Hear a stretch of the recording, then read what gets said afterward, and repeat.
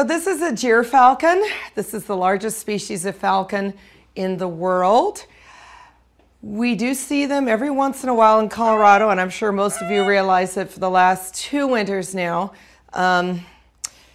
18 and 19, and then 19 into January of 2020, we had a male gray morph bird, quite similar to this one, hanging out at the Larimer County landfill west of Fort Collins. Gyrfalcons don't regularly leave the Arctic each winter like the rough-legged hawk would, but the juveniles are highly migratory. This is also a species that takes longer to mature than peregrines or prairies do.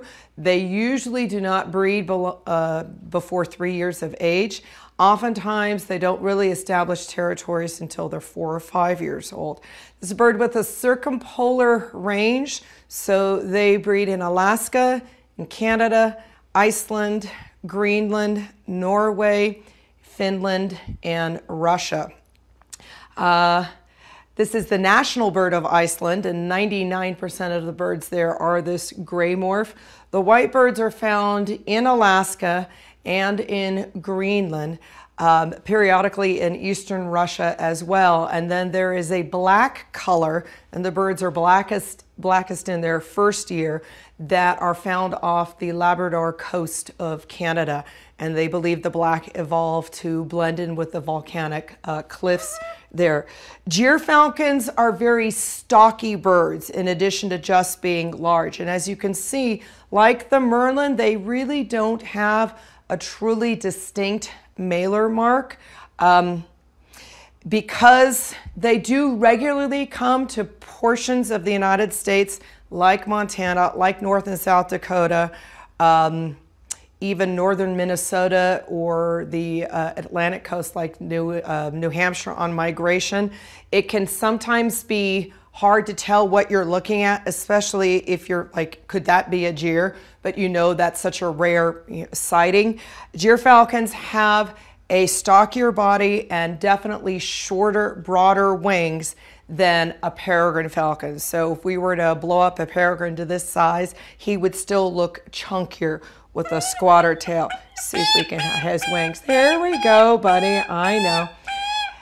This bird is 15 years old, and I'll get to his history in just a little bit. So he is a darker gray bird. Many gray birds have a lighter head and somewhat of a faint malar mark versus the very solid cheek patch from his eye down to his auriculars.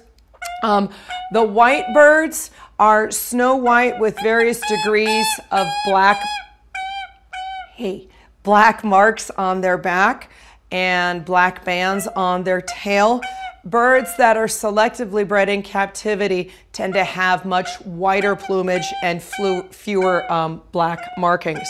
So here's the amazing thing about the Gyrfalcon and any other raptor or predator in the Arctic. They eat just about anything. Now, in most populations, especially Alaska, their populations and their survival is very intimately tied in with the ptarmigan, both willow grouse and willow ptarmigan, depending on what part of the world you're in, much like the lynx and the hare cycles that we all read about.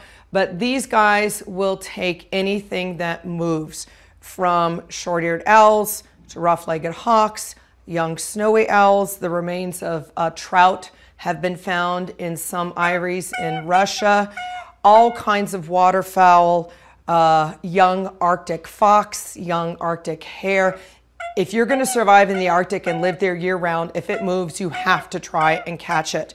And unlike peregrines, who naturally like to circle up high, ring in the air, and do that stoop, gyrs will do that as well, but their method is almost more merlin-like. They will just chase it to the next tundra, the next country, even across the Bering Strait to grab their food.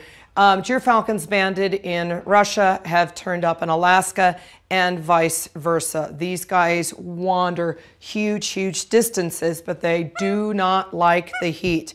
So they wander with that very strong juvenile dispersal, but then invariably they go back to the Arctic area. So he weighs about 35 ounces, which is very average for a North American male Gyrfalcon. And your vocabulary word for this segment is Gyrkin, Gyrkin. That is the official name for a male Gyrfalcon. Females, especially some of the big white females in Russia and Siberia, can get up to 64, 68 ounces. This guy is 15 years old. He was hatched in captivity. He was a breeding bird. He was raised by people. And if you guys have ever seen any of the technology that they use to breed endangered raptors, such as peregrine falcons in the 70s and 80s, he was used in artificial insemination and would donate on a hat. If you look at that, you know, that technology, he was a hat bird. So he's retired from breeding, and now he has come to live with us, and we're hoping his wild counterpart comes back again this winter.